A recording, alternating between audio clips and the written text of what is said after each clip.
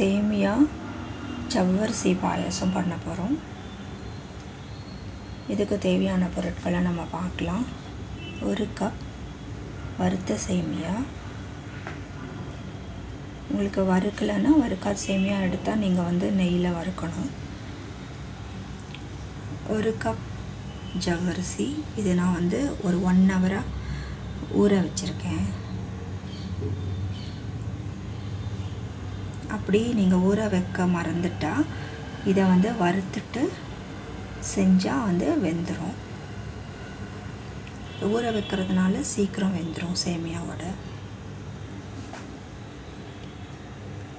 1/4 cup முந்திரி, 1/4 cup திராட்சை, 1 cup சர்க்கரை,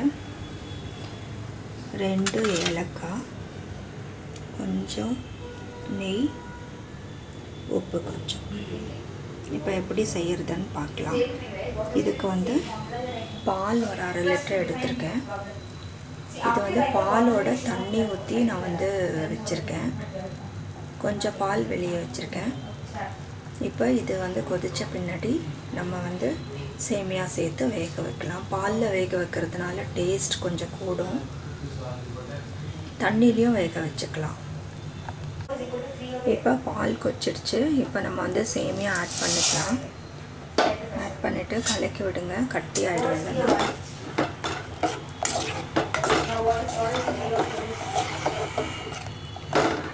இது லோ ஃப்ளேமில் தான் நீங்கள் பண்ணணும், இல்லைனா பாலாக இருக்கிறதுனால பொங்கும். இது வேகட்டும். கொஞ்சம் வெந்த பின்னாடி நம்ம சேமியாவும் சேர்த்துக்கலாம். சும்மா ஒரு 5 மினிட்ஸ் கழித்து சேமியா சேர்த்துக்கலாம். ஜவ்வரிசி சேர்த்துக்கலாம் 5 மினிட்ஸ் கழித்து. இப்போ நம்ம ஜவ்வரிசி சேர்த்துக்கலாம். இது ஊறினதுனால சீக்கிரம் வெந்துடும். கொஞ்சம் அப்பப்போ வேகிற வரைக்கும் கொஞ்சம் கலரி விடுங்க. அப்படி தேவைப்பட்டுச்சுன்னா ஜவ்வரிசி நிறையா தண்ணி இழுக்கும். அதனால் நீங்கள் பால் வேணால் ஊற்றிக்கோங்க, இல்லை தண்ணி வேணாலும் ஊற்றிக்கோங்க.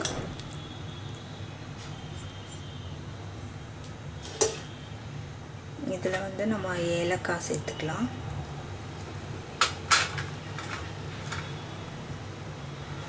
உப்பு சேர்த்துக்கலாம். வேகட்டும். இப்போ எல்லாம் வந்துடுச்சு. இங்கே பாருங்கள். இதெல்லாம் கூட ஜவ்வரிசி நல்லா வெந்துருச்சு. கண்ணாடி போல் ஆயிடுச்சுன்னா அது வெந்துருச்சுன்னு அர்த்தம். சேமியாவும் வந்துருச்சு. இப்போ நம்ம இறக்கிட்டு நெய்யில் முந்திரி திராட்சை வறுத்துக்கலாம். வறுத்து சர்க்கரை கலந்துக்கலாம்.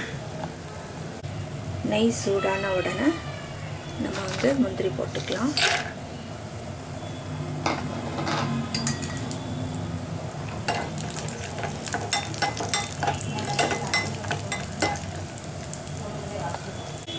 இப்போ திராட்சை போட்டுக்கலாம். இதை சேமியாவோட கலந்துக்கலாம். இப்போ இதோட கலந்துக்கலாம்.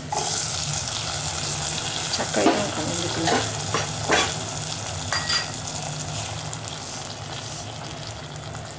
இப்போ இதை நல்லா கலக்கிட்டு சேமியா ஜவ்வரிசி பாயசம் ரெடி ஆகிடுச்சு.